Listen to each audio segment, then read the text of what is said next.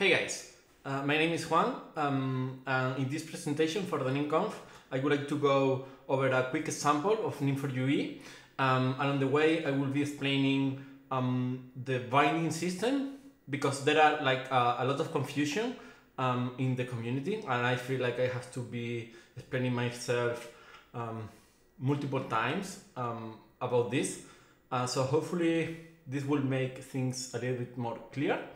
And on the way, as I said, I will be showing a small demo that showcase the work that has been done for this particular example, which the idea is to create a branch of the Nim template and then just call it like NimConf or something like that, so everyone can download it and test it.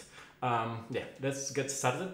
We are running Unreal Engine 5.5, by the way. This is still in preview, but yeah, we already support it, so yeah, that's great. So this is the third person template, right? I will be going over the code in a bit, but yeah, basically the whole demo is when we reach this mesh here, there is a collider that will show us this to-do list. I will be going over it at the very end or halfway the presentation, I guess. But yeah, as you can see, the mouse appears and you can't rotate anymore, but you can still move the player, right? But if I move the mouse around, the camera doesn't rotate, but if I am out of it, it does rotate again.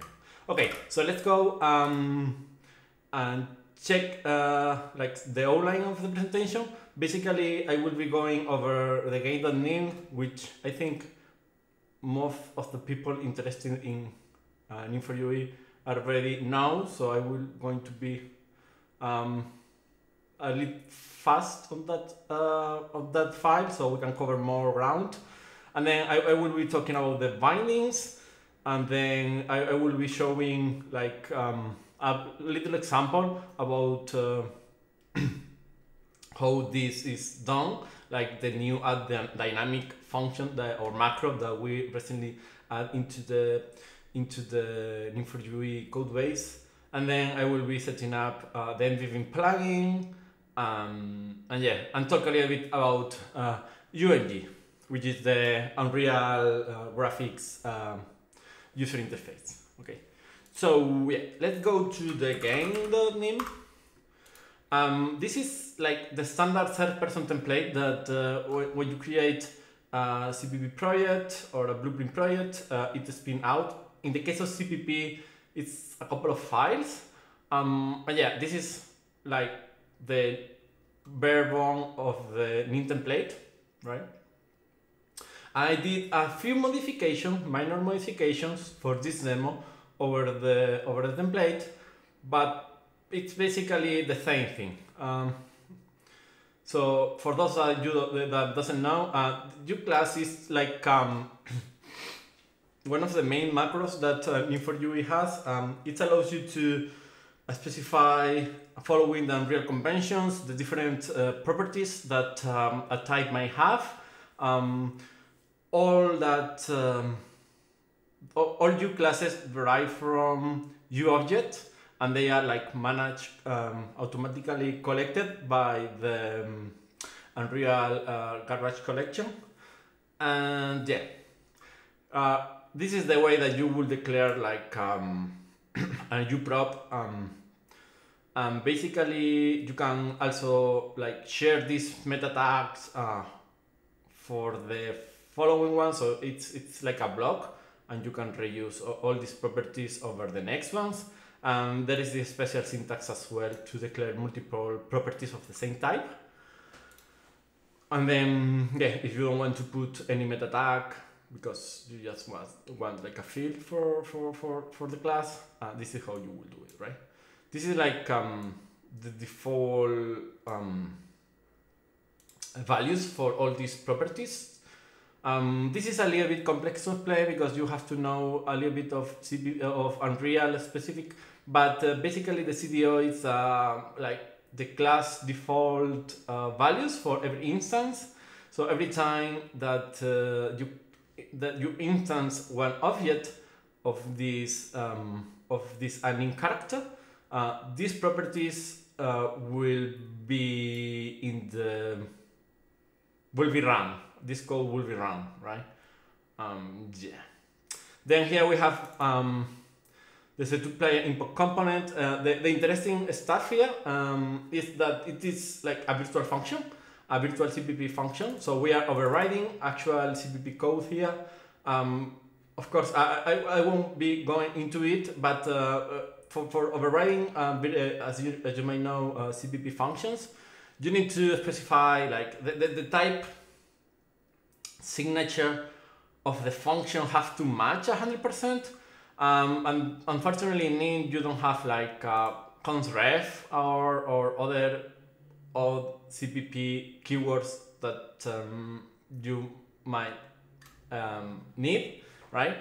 But Unreal, NimForUE does support them. So let's say that this is like a constref, you can just put conref here.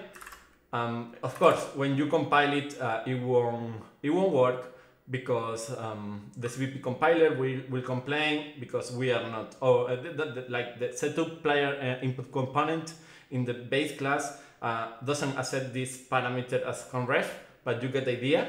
And there is also concpp,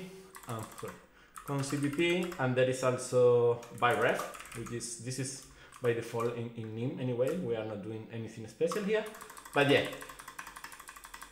I guess this is enough.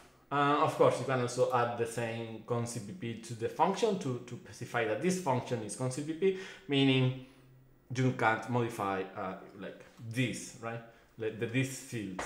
But yeah, this is a bit over the talk. And yeah, pretty much we declare here like the input actions. All these action has like a function that will run into. Notice here the ufuncs. These ufuncs are special functions. Actually, we kind of process this the user function, and we inject like the self parameter, and then we spin out a special function that is able to do the Unreal CPP interop. And also we also kind of under the hood create the metadata necessary to spin out this function as ufunc, right? Basically, if you're familiar with Unreal, what we did in NimForUE at compilation time is pretty much what the Unreal header tool does. So you get the idea how powerful this compile time feature of Nim are, right? And yeah, and this is just the game mode, which if you're familiar with Unreal, you should know what it is. If not, don't worry about it. It's not that important right now. Okay. So next thing will be it's here. Okay, the bindings, right? Yeah, there are like two types of bindings. Let me pull up real quick it's not this one, but this one. The directory, because I will need to open the file explorer here, right? So we have like three folders here, and we can forget about the VM. We are generating binding for the VM, but this is like a experimental feature. It kind of worked, but I didn't invest too much time on it lately. It needs more work, but yeah, we can forget about this for now because it's like a whole full other story. So let's just focus on these two. There are exported bindings and imported bindings, right? All of these are like automatically generated based on the plugins that you have set up for your game. Like if I open this here. Right now we have this plugin and this plugin, right? So we iterate over these plugins and we generate those like automatic bindings. but we also do it for a lot of the bindings that are in Unreal by default. So you have quite a bit of auto-generated bindings to work with, right? If you look into the imported here, for example, there are a bunch of modules like physics core, slate, the engine module, which of course is like super huge. One of the reasons that we split the files, the modules into submodules is because we don't want to pull like everything, because that would be crazy, right? We only want to pay for what we use. And this is like a nice way to keep them under control, okay? So there are imported and exported. When we are developing, we are always using the imported, but when we, and I will explain now in a bit the difference, but when we build, like for a shipping build, a non-editor build, we use the exported, right? And basically the imported version of the bindings are just a wrapper around the exported. So the imported version, if I open like, let me just pick something, maybe, I don't know, components, maybe good. Okay, so this is pretty much, it has all of these properties, but for functions, if I can find it somewhere here, yeah. This is pretty much like import CPP clausule. So we don't, the NIM compiler doesn't have to send the body, and this speeds things like quite a bit until we have, this is like a workaround for incremental compilation, or rather the lack of. So basically we generate the CPP function, and then we import it in this other module. And the way that those functions are generated, let me go back to the exporter, engine, components. Okay, I open it in another folder, in another editor, sorry. But whatever. Basically, it's something, I mean, it's, I won't be into too much detail about how these functions work, because again, it's, I know, like another whole story, but basically we are saving this much code when we do the import CPP. And it doesn't seem like much, but it don't matter when we're talking here about hundreds of thousands of functions, right? So the compiler doesn't need to send all of this, right? The way that the bindings work, for the most part, we don't really,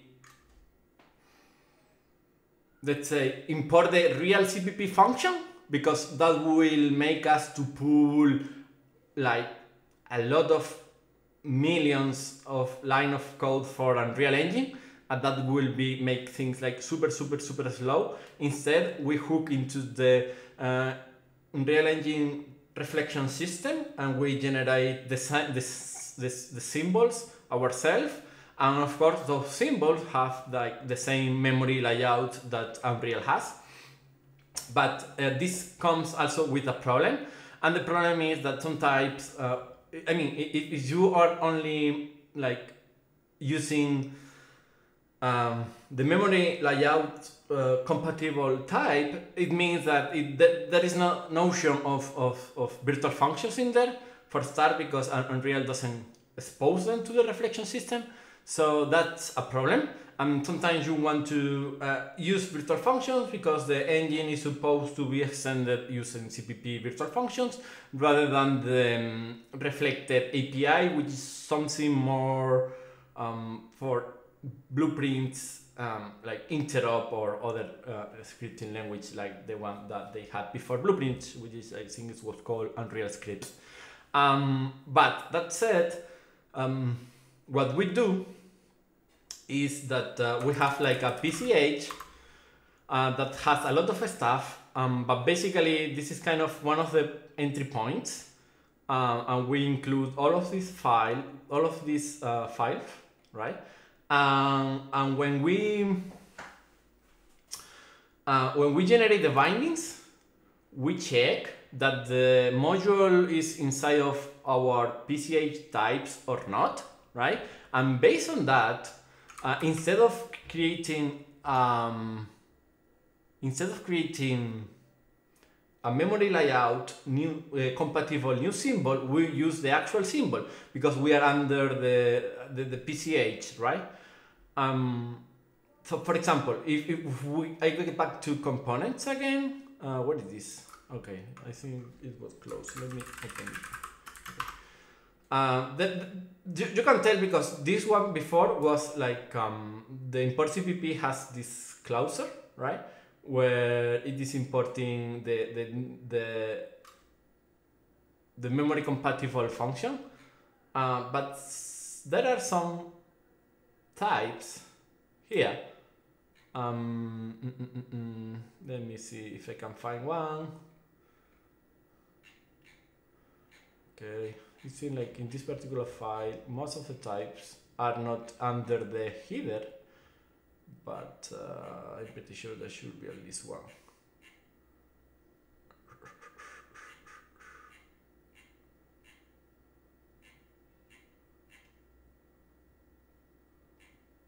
Okay, so let me open maybe another file.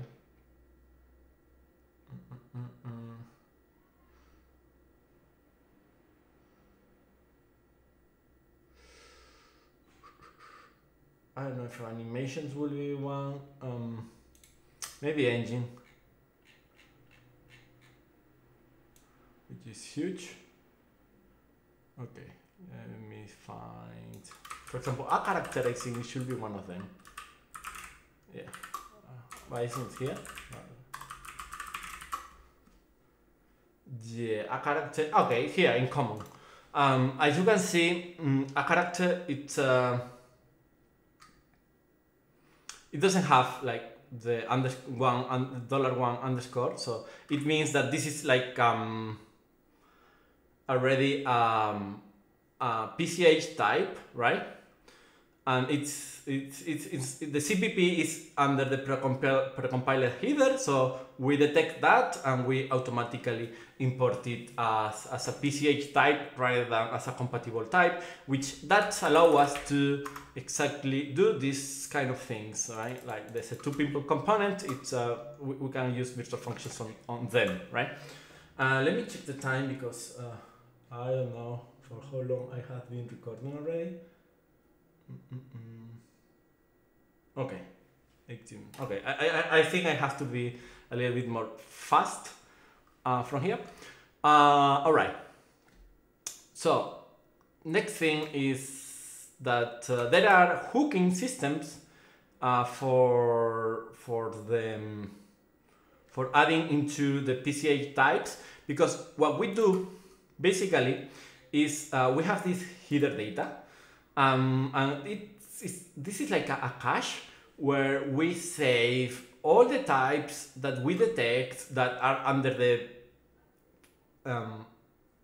include that we have in the PCH, and the include that where we look into are all of this.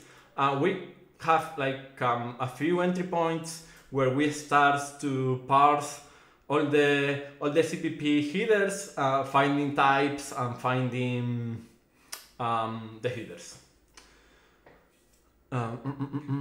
So yeah, that's that.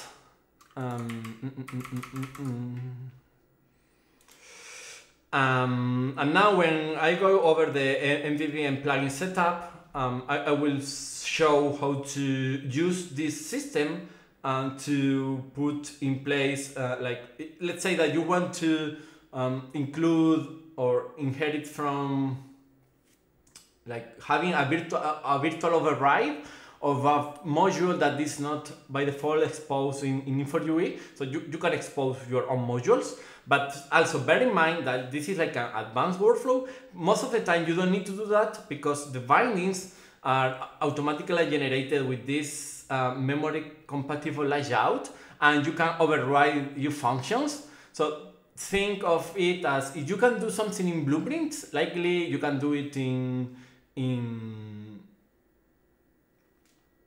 NimForUE too. This is more for those like low-level engines API that you need to really tweak out, or Unreal doesn't kind of expose them into Blueprint for whatever reason, and you want to use it from Nim, right? Rather than writing like which also you can do, of course, like writing a wrapper in CPP that you import, that can be done as well, as I said. You just this is like a better, I think, workflow, because you avoid that wrapper is done automatically for you, right? So let's go real quick over the interactor, which is again this thing here where you can enter and exit this collider. If you look at the here, there is nothing in the blueprints graph, but this is kind of the mesh that is in the world. As you can see, it inherits from interactor. It has these here 3 components that are already defined by the base class, which is interactor, which is defining Nim. And yeah, this is how it looks in the viewport. You can set here the different properties.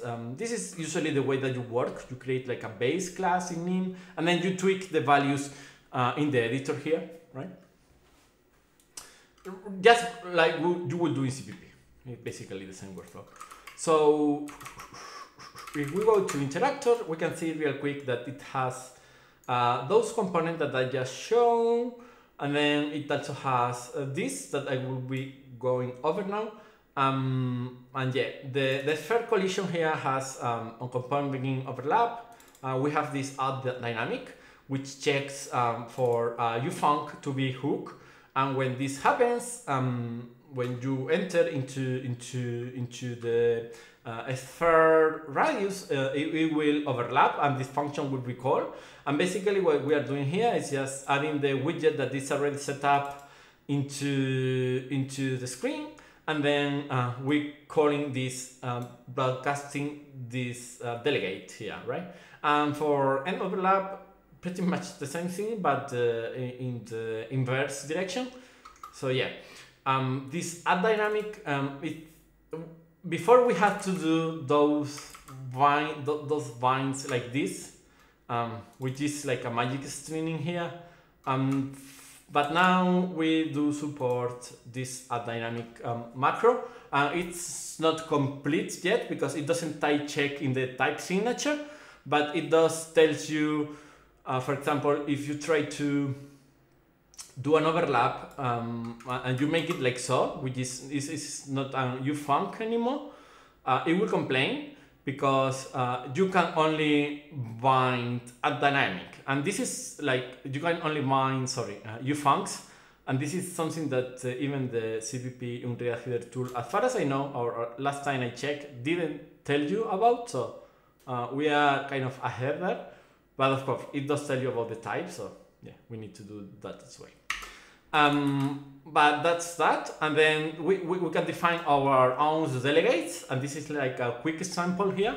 And basically we have this uDelegate macro with say what's the type, we define the parameters, and then you can do this. I mean, this is like optional, the blueprint actionable. This is just in case you want to like see it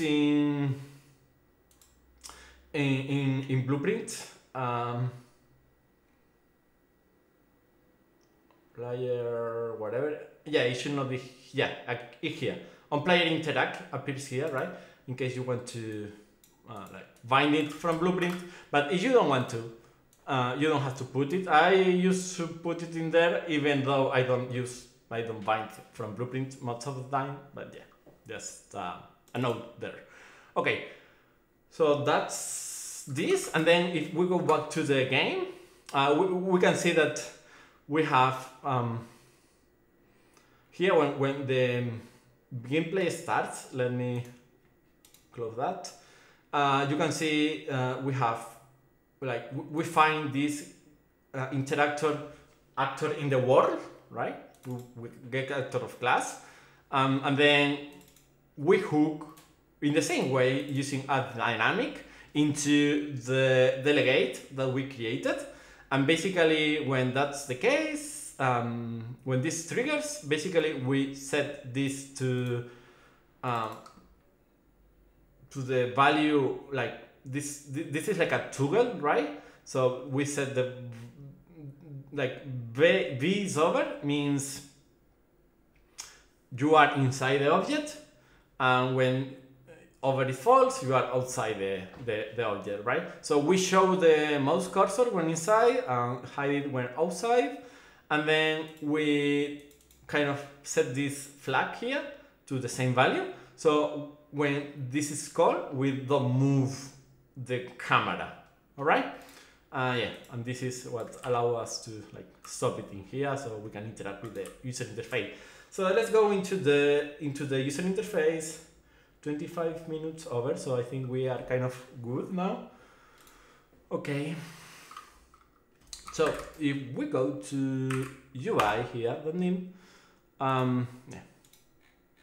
We have all of this, but I mean, don't get like, this is like pretty much an example of a converter, so it's not that much, it's not that relevant. The relevant part is basically this here, yes, these three, and likely these two, right?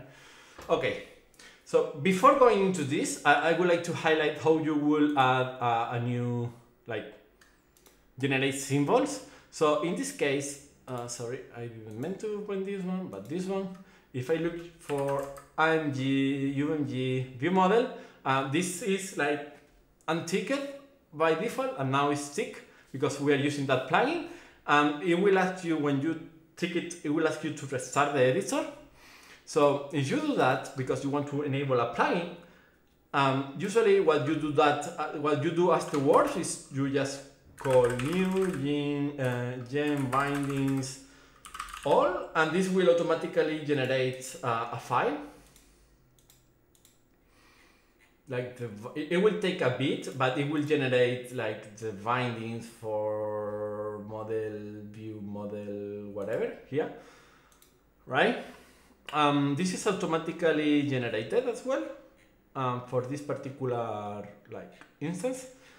Okay, this is from the VM, so, but I mean it's it doesn't matter really. The file is there. The bindings are just different. So this is the imported one. On the VM, of course, they are more complex because you need to do interop with from like in-memory information towards the P nodes of the compiler. So it's kind of, as I said before, it may be a talk in its own, right? So yeah, here we have like the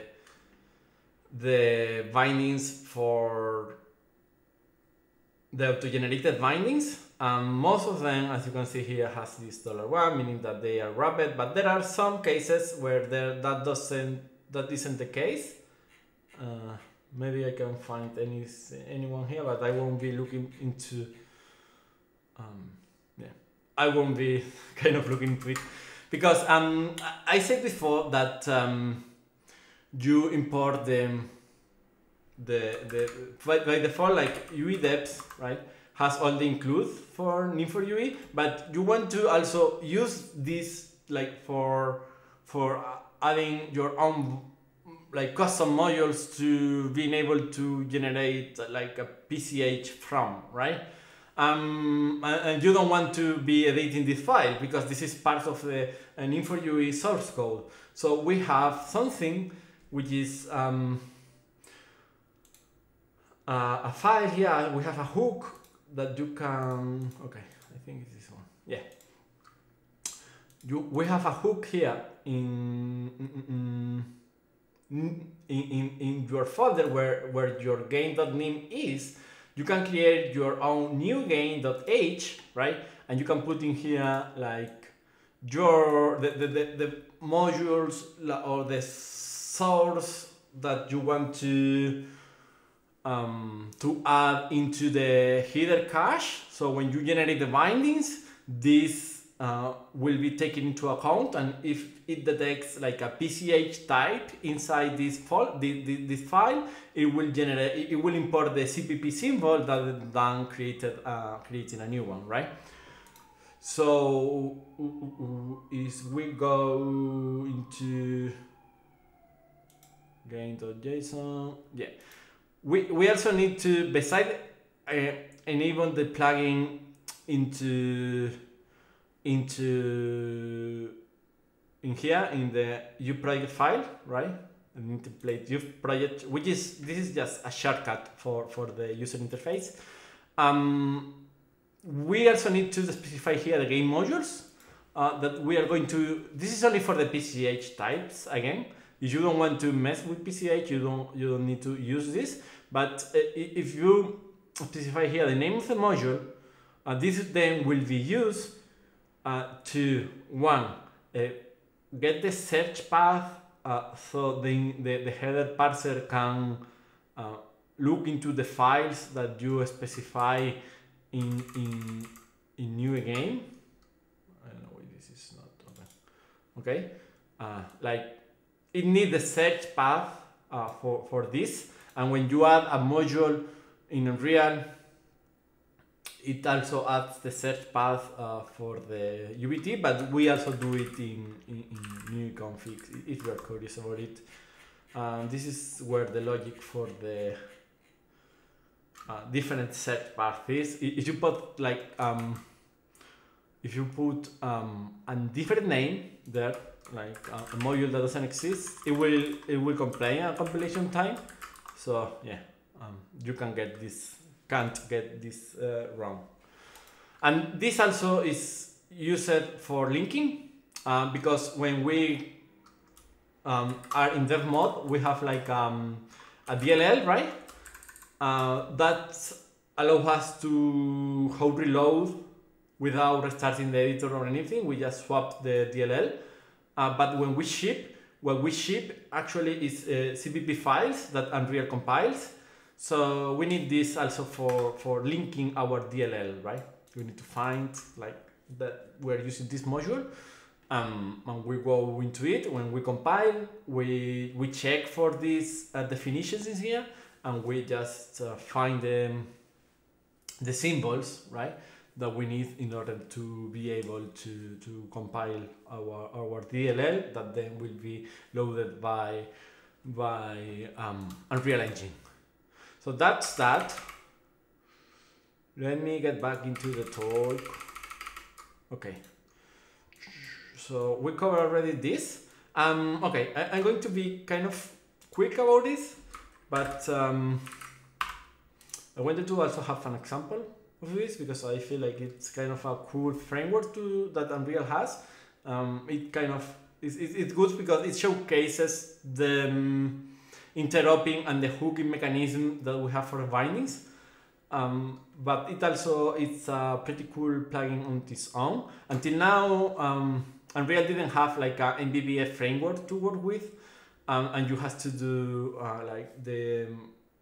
if you wanted to do a UI, you usually create a widget. You inherit from that widget in Blueprint or from the widget editor, and then you specify here the uprops, like for example the labels that this will have.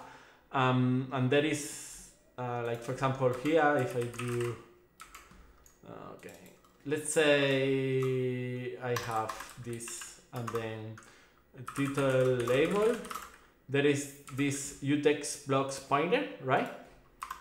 This is fine, but there is like a caveat with this, which is maybe the class that inherited doesn't have this, because you have to in order the design then to work, you need to specify the actual label, right? So there is this bind widget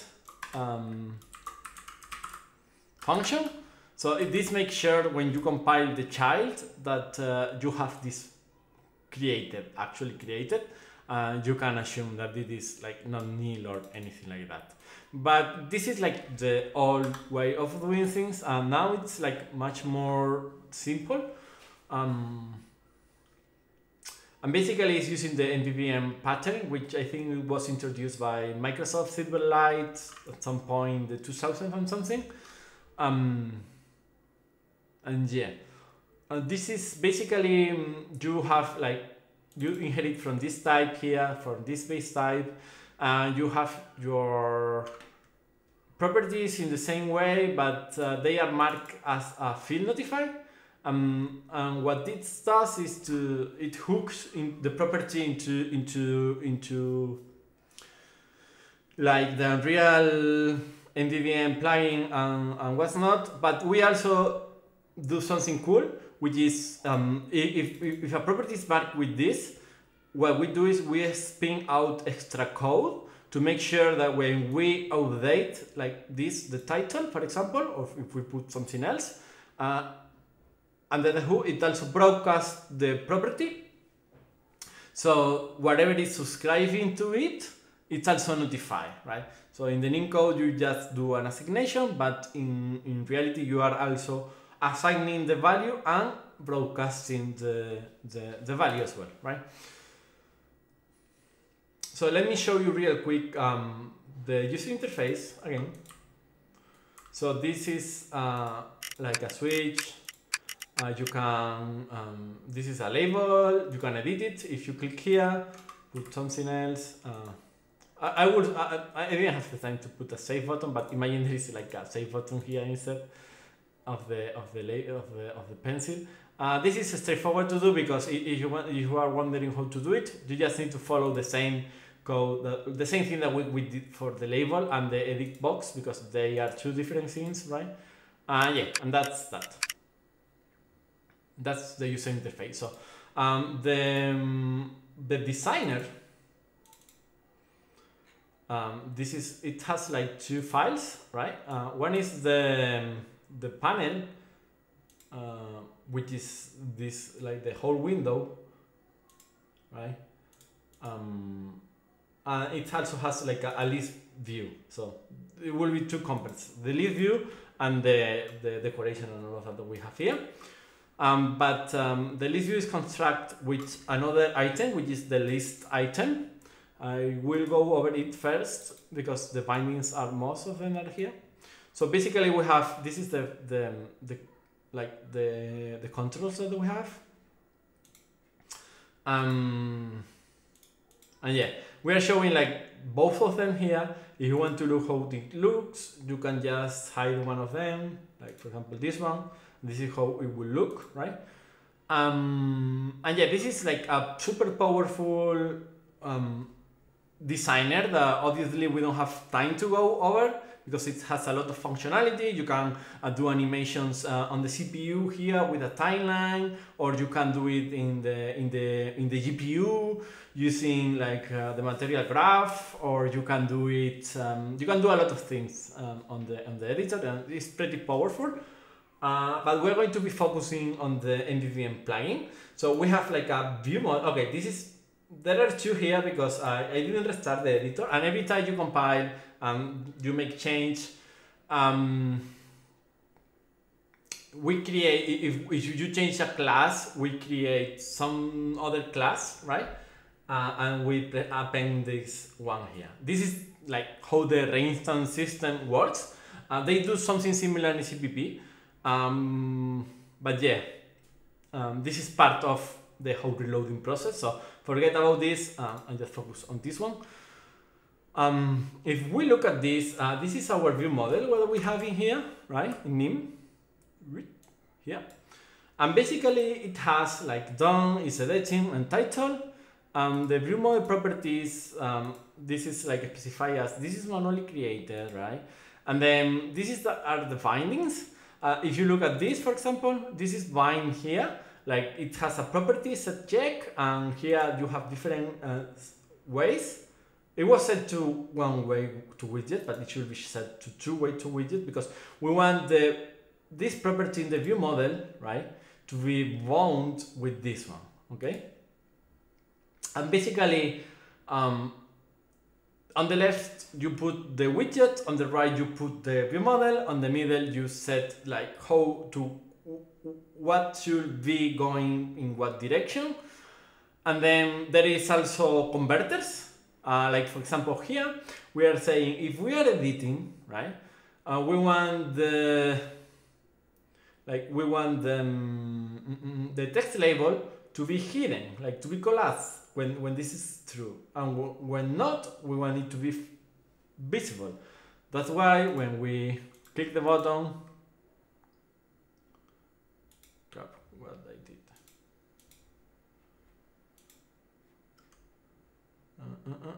Okay, I may change something here that I should not change. That should not happen, but whatever. Let's put it back in here. Okay.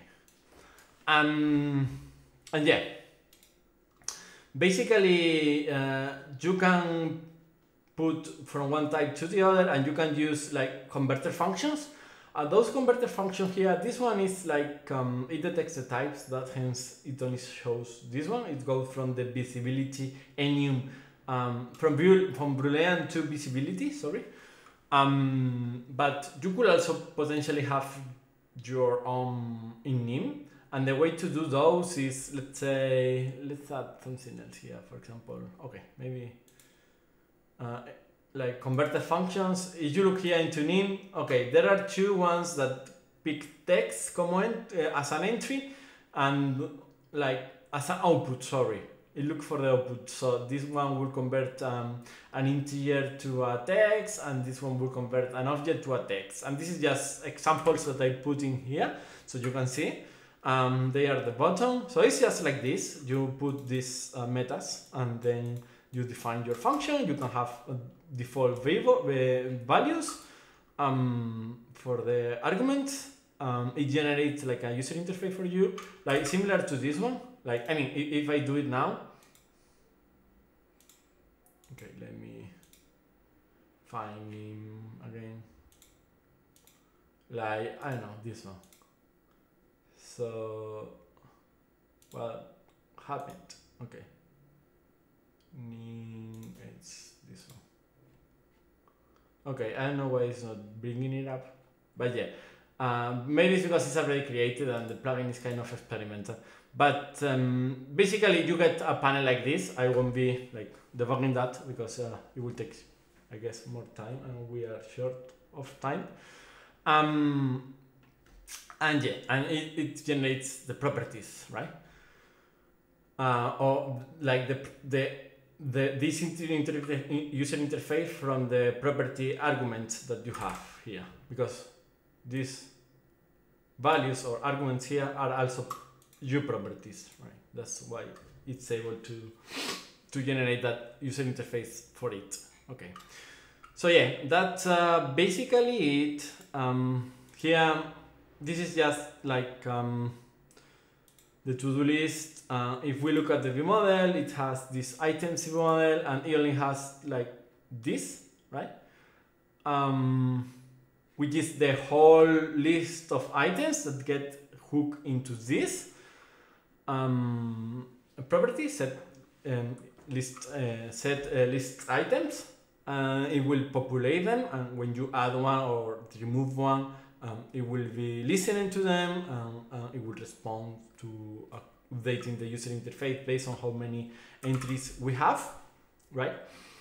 And then you can also find functions like this toggle edit.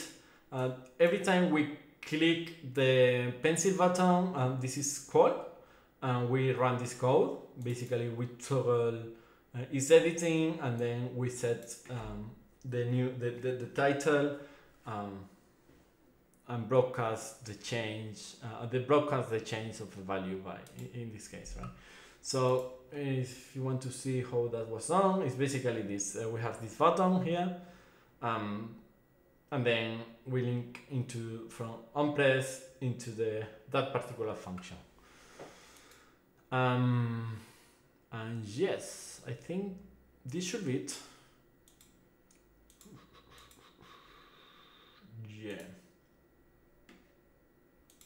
Yeah, let me show it one more time here. And yeah, thank you for for making it this far. If you have any question, please let me know.